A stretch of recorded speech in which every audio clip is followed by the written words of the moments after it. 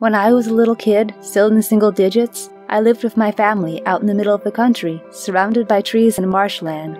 My dad built our house very close to a thick, deep forest. This forest always spooked me as a kid, and it bothered me even more that my bedroom window faced it. Around the same time, my family owned a Great Dane. She was a big dog, not allowed in the house at all, so we kept her outside, and she slept in the doghouse in the backyard next to the forest. As she was my first real pet, I was very attached to her, and I would spend a lot of time playing with her in the backyard. She was a very friendly, loving, playful, and protective dog, the perfect pet for a bored kid living out in the country. I felt a bit safer having her outside at night, feeling as though she would protect me from whatever might come out of the forest. While exploring the forest with my dad and our dog, we discovered something peculiar. Around 20 yards into the forest was a large circular cement structure embedded into the ground. It was a large flat ring with a circumference of about 6 feet, with a smaller flat circle inside of it. My dad told me that it was probably an old well that was abandoned long ago and filled in with cement for safety. It seemed strange to me that a well would have been built this deep in the forest, but I figured that maybe the well was really old, and the forest merely grew around it over time, long after it was abandoned. As we turned around to make our way back home, I tripped over a tree root and bumped my head on the outer ring. The impact apparently knocked me out cold, and my dad had to carry me back home to get me medical treatment. I recovered just fine, but ever since that happened, I began sleepwalking. During these episodes, I would open up my bedroom window, crawl outside, and walk into the forest. When I would wake up the next day, I would find myself curled up on top of the weird cement structure with the dog laying down next to me. Usually my parents would find us this way, and they quickly developed a routine of automatically searching the same spot in the forest whenever they couldn't find me in bed. Late one night during one of these sleepwalking episodes, I awoke much earlier than usual. When I awoke on top of the old, sealed well, it was still dark, and the dog was nowhere to be found. Suffice to say, I was pretty spooked. I called out to her, hoping she would come fetch me.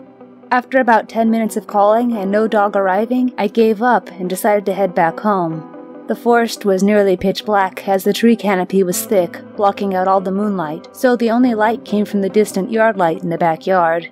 I hastily followed the light back home, being sure never to look behind me. When I reached the backyard, I decided to check on the dog. As I approached the doghouse, I sensed something was very wrong. Slowly peeking my head inside the doghouse, I saw her laying stiffly in the back, faintly illuminated by the glow of the yard light. She was silent and unmoving. Her eyes were wide, open and unblinking. Her face was contorted into a bizarre snarl. Suddenly feeling uneasy, I quickly went back inside the house and woke up my parents. After waiting for what felt like an eternity while they checked on the dog outside, they eventually came back in and confirmed that she had died. This was the first time in my young life that I had experienced anything even remotely relating to death, so the event affected me rather harshly.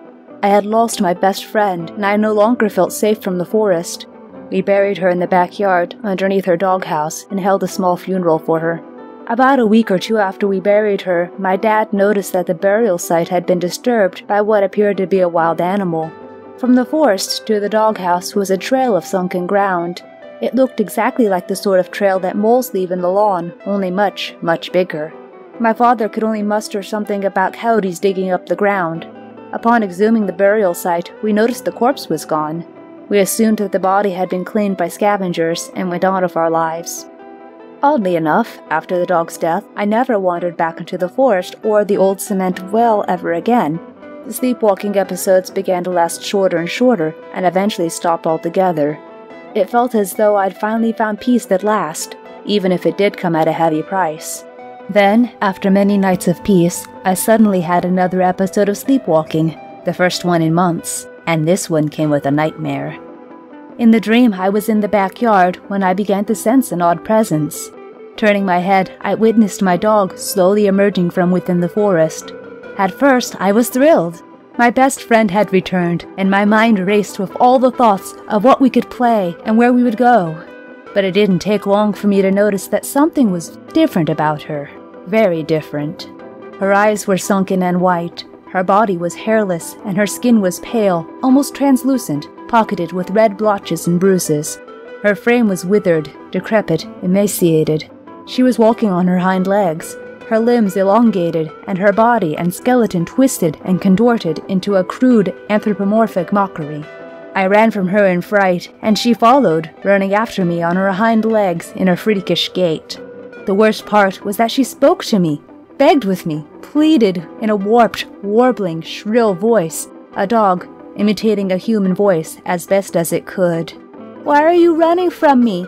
I love you. Don't you miss me? I thought you loved me." Her head sagged and rolled around on her shoulders as she ran, her crooked neck unable to support the weight. The look on her face was that of terrified desperation and love, the purest form of love I have ever seen. When I awoke from the nightmare, I was at the old well again. My fingernails were all bloody and a few were missing. The cement filling the well had scratches all over it, as if I'd been clawing at it all through the night. Ever since that night, I could no longer go into the backyard without seeing a large, dark shape moving through the forest.